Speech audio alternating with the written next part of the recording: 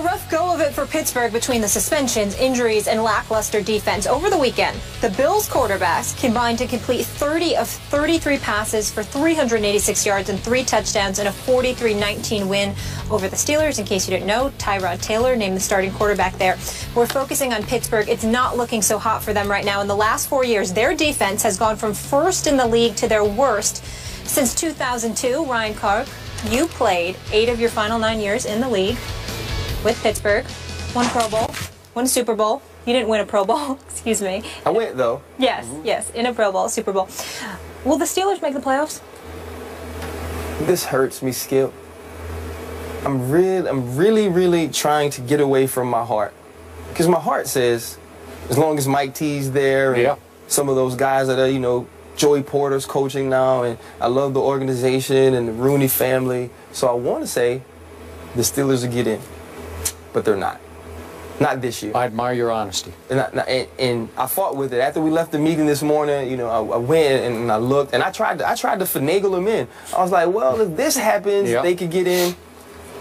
Ben Roethlisberger is going to be great this year.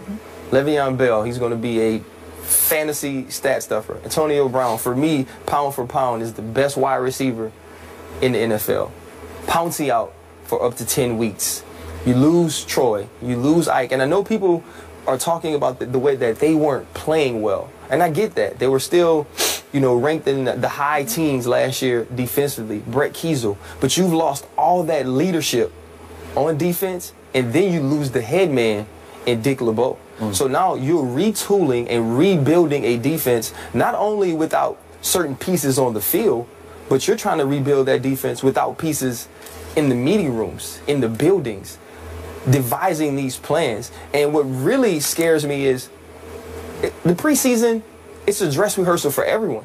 It's a dress rehearsal for coaches, for players. Week 3, this is the week you scheme. This is the week you watch film. This is the week you game plan. You want to go into this game saying, okay, this is who we are going to try to be during the regular season. I was there in the meetings. Coach Tomlin is working with these guys and having a hand in some of the defenses that they will be playing. But the thing about that, now you have to learn a new scheme. Defensively, defensive backs have to learn something different from what they've been doing. And when E.J. Manuel comes out, completes his first 2 passes, one for a 69-yard touchdown to Charles Clay, I have an issue with that. E.J.'s a great guy. I'd vote for him for governor. But I wouldn't vote for him for my quarterback. So for him to have guys running wide open against a Pittsburgh Steelers defense, that concerns me. You also look at it. Bryant, he's going to miss the first 4 games. Le'Veon Bell, he misses the first 2. Now you have to integrate those guys back into the offense. Is there enough to step up in those games when you don't have Marquise Pouncey, who's not only one of the best centers in the NFL, he's a leader on that team, one of the smartest guys, one of the hardest working guys that they have there. And they do have people around, but it just seems like things are falling apart. When you lose 2 kickers to injuries, like it's not meant to be in the preseason, it's tough because kicking in Pittsburgh, it's difficult. And Sean Sweetson had mastered it. He got to the point where he was almost automatic playing with it in that stadium in Heinz Field. So I'm just really scared. They got a pretty good one in Josh Scobie. They did. They traded for Josh Scobie. He was 5 of 6 in his career in Pittsburgh. He's also not played a lot of games in November and December in Pittsburgh. That's true. But for me, everybody else right now has gotten too good. Baltimore Ravens is my pick right now to win the AFC North. You got to look at teams like Miami, who's playing really well right now. Ryan Tannehill is taking a step. The Jets are better. The Bills are better. San Diego Chargers, you signed Phillip Rivers back. I think they'll be a better team. So I feel like the other teams are going to be too good to allow this Pittsburgh Steelers team to get into the playoffs this year. Wow. I'm shocked you took that stance. I'm proud of you, but I'm shocked. I didn't think you'd go that way. In the meeting, you said you needed time to think about it.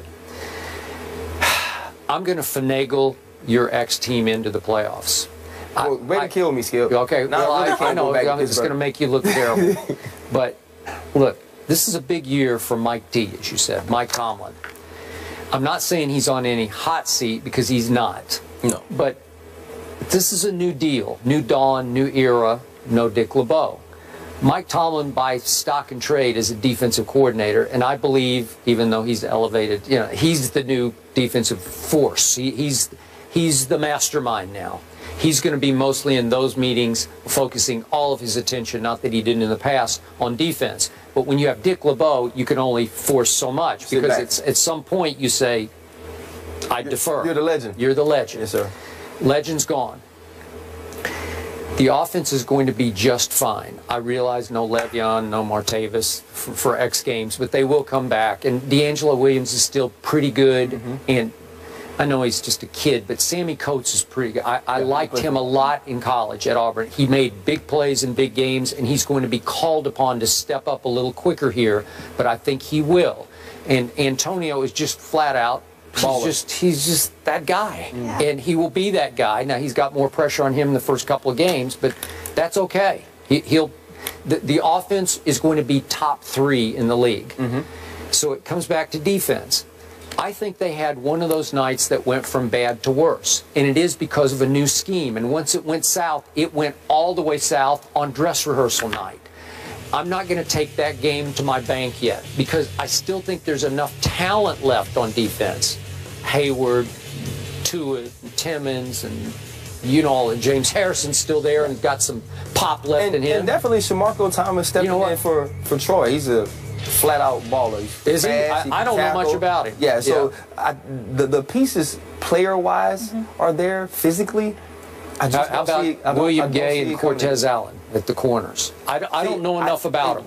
At the corner, William Gay took a huge step last year, had 3 interception returns for touchdowns. I think he's finally stepped into that leadership role there. Antoine Blake, I think, will be a guy who plays more than Cortez Allen, because he got his opportunity last year. Still, with those guys learning a new system, and they, as good as they played last year, they still were the corners, they still were 18th. Lawrence Timmons has a little injury last week. That also has something to do with the way that they played against the Buffalo Bills. I just think with changing the scheme, with changing the coach, Keith Butler in his first year calling plays in Pittsburgh, and having to go in and call plays differently than what you've seen your last 7-8 years in Pittsburgh, I just think it's going to be a tough transition. And the loss of Marquise Pouncey for that long is huge. It's still huge. I don't disagree. To this day, I believe we win the Super Bowl if Marquise Pouncey plays against the Green Bay Packers. Wow. He was that integral to the team. He was that important.